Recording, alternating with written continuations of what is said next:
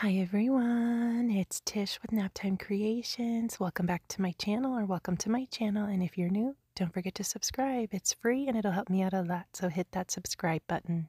Today we're going to be making some holographic resin coasters, so let's jump in and get started.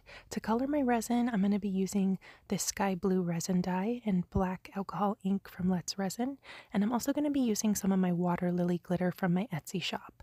That is this blue mix here. I added 2 drops of resin dye and a few dashes of my water lily glitter to about, I would say, 6 ounces of clear resin.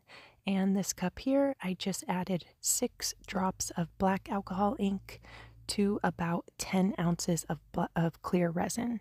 And that's how I got this black. And I did have some left over, so I poured this same technique in a few different molds. So make sure you stick around till the end of the video so you can see how those pieces turned out as well.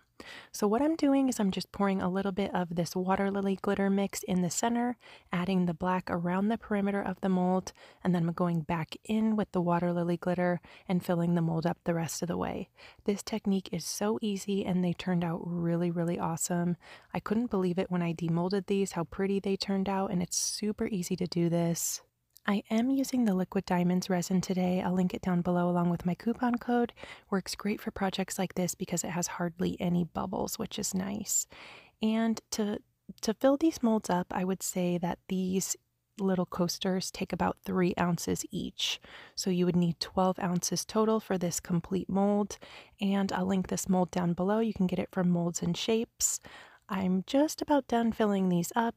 I'm going to let them sit for 10 minutes. This is 10 minutes later. I'm going to go in with my stir stick and I'm just going to blend everything together. And I'm only working on the surface of the resin here. I'm not pushing down to the bottom of the mold at all. If you push down to the bottom of the mold, you can damage your mold and damage that holographic effect. And then that's going to show up on every piece that you make after this one. So only work on the surface of the resin.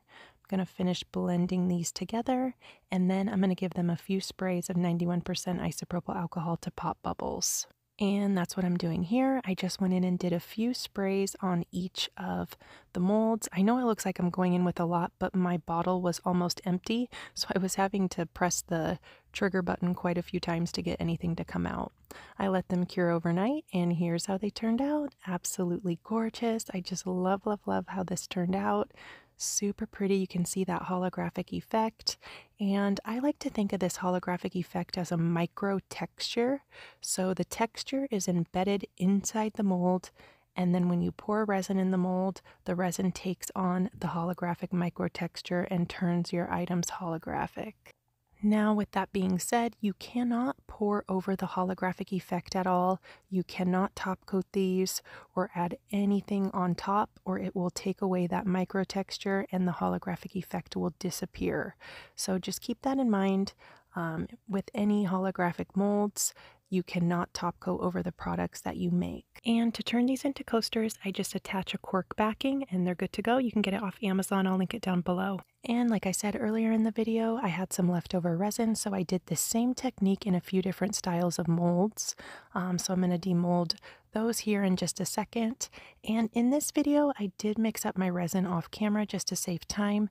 But if you're new to resin and you want to see a tutorial showing step by step how I mixed my resin, I'll link one of my quick 1-minute Liquid Diamonds mixing tutorials down below in the description box. Be sure to go check it out if you want to see how I mix my liquid diamonds.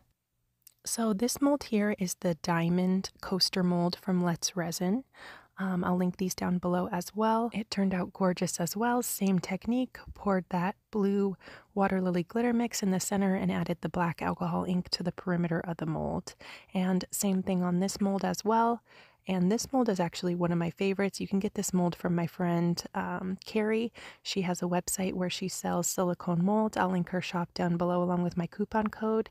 She sells this mold, and she also sells that big floral trinket dish mold that I use on my channel. If you haven't seen those videos, definitely go check them out.